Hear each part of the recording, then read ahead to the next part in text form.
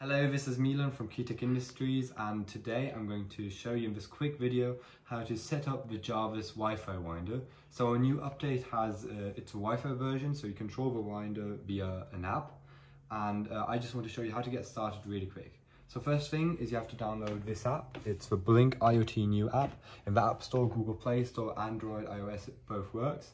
And then you get a mail from us on we'll send you an invite link. You will need to press this invite link, create password, and this way you're going to directly join our account and join our organization so you can access our code.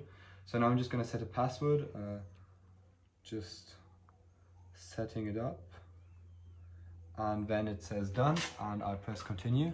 I can enter my name. I'm going to press Noel Leader because this is Noel's phone. And now I can press say password, add new device. And now I have to make sure that the Jarvis winder is powered on. So I'll put on the power here.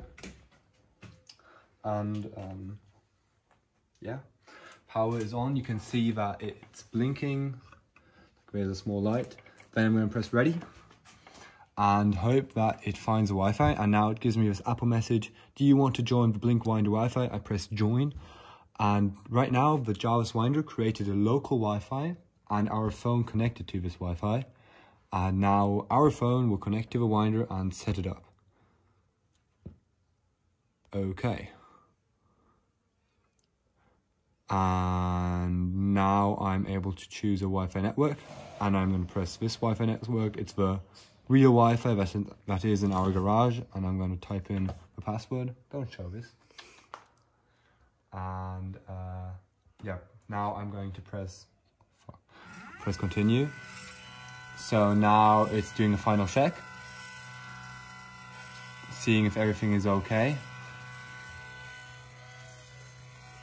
and everything is okay. I'm gonna say, here it says profile was successfully created. Press done. And yeah, you see the Jarvis winder is on now. The Ferrari just homed, so the Ferrari just went to its home position, which is it kind of runs against this axe, against this motor, and then it knows, okay, shit, I'm running against the motor. I'm going to stop here, and that's the home position. And now here I press exit to app, and boom, I got our app. I'm not going to allow something, and yeah, this is the app. So the app is relatively complicated at the moment. I guess there are a lot of buttons. That's because this is our first version. This all will be automated with its own algorithm. So we're not going to talk too much about the app, but just to give you a quick hint on how to use it for the next week, because in a week or 2 weeks, we'll be dropping a big update. So for the next week, the first thing you have to do is home the Ferrari. This is really easy. You just go on home Ferrari, and then I can press the slider and kind of decide where I want the Ferrari to go. And now we will send you in your packet with a winder, we'll send you a goodie bag, which we kind of packed in lunch boxes, but it's okay. And in the goodie bag, you will find a perfectly small laser and this laser attachment, and you can just snap the laser, if I would be competent, in here. And then you can just place it on top of here.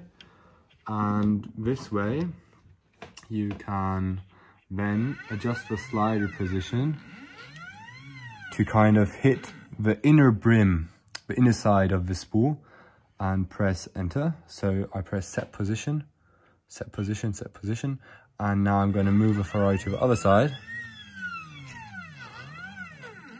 like that, and press set position, and you can see now the position down here changed to 12,000. That's just where the thing is on the axis, and then I'm going to press home Ferrari off. So yeah, now that is done.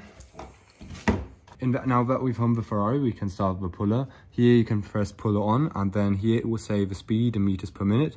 And with a slider, you can adjust the puller speed up to 20 meters per minute. So now I'm going to put it on, and I can select the speed. So this is just a comfortable small speed. Now that we've tested the puller, we can activate the spool, check if everything's okay. So you can see the spool starts turning, and the Ferrari will move one step every time the spool makes one rotation. And the Ferrari is always kind of lagging a bit behind, so the angle is always like this for the filament. So the filament like sticks to the side, And yeah, that's how it works. And you can also change some spooler settings. So if you see, if I hold the spool a bit tightly, it will start to get slower. And I can change how much it gets slower if I put tension on it. So this is because we want to keep the filament on tension all the time. So there's filament running through here. And if the filament is on tension, it will slow down the spool and the program will notice this. So if it notices that it's under tension, here the tension value, it will decrease. And then you can just change the puller adjustment pivot, which is at which point it will decrease. So right now the pivot is at 333. So if the spooler goes below 333, it adjusts. And here you can change how big the jump is, the speed jump from the spool axis on which it jumps. But all this, it will be automated soon in the next update. So yeah, you won't have to bother with it too much longer. In about 2 weeks, we'll have a brand new code update. All of this will be calculated by itself from the JavaSwinder. And yeah, I hope you like this short tutorial just for the next 2 weeks, how to set up the winder and how the app works currently. And we'll keep you posted in the support groups on the future updates and send instructions on the future app. Bye-bye.